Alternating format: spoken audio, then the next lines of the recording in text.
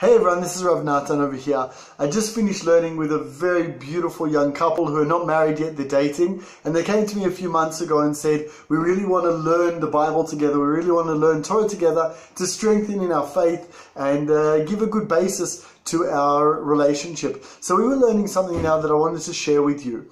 In Genesis, in Bereshit chapter 3 verse 9, after Adam and Eve have sinned with the tree, it says that God is, going through the garden and he calls out to them, Ayeka, where are you?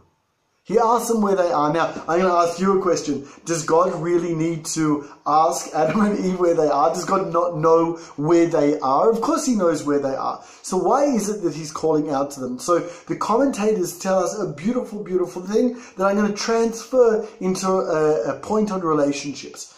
The commentators tell us that God is calling out to Adam and Eve in order to not scare them, in order to not creep up on them. They know that they've done something wrong. They're self-conscious right now. And God, in his wisdom and his understanding and his chesed, his kindness, is not going to pounce on them and say, hey, there you are, you've just sinned and now I'm going to punish you. He says, calls out softly, where are you? Ayeka. There's another deep point in this. Apart from respect for Adam and Eve and not creeping up on them and showing kindness to a person who is in a difficult place. And that is when we as spouses, as partners, I think that's the word, we as partners have a disagreement or have done something wrong by the other person. We're upset with each other. Very often, one side wants to deal with it right now. I made the mistake, or you made the mistake, let's deal with it right now, get this over and done with so we can get on with life.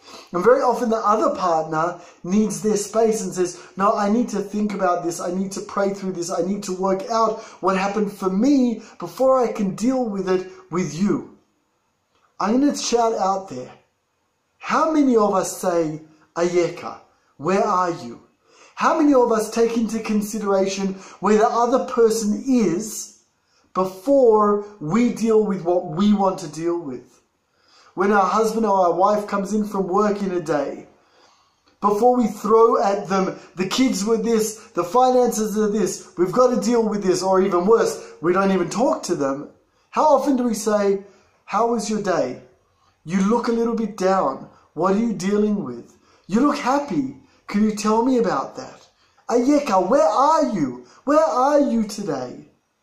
Ask your spouse, ask your children, where are they? Be interested.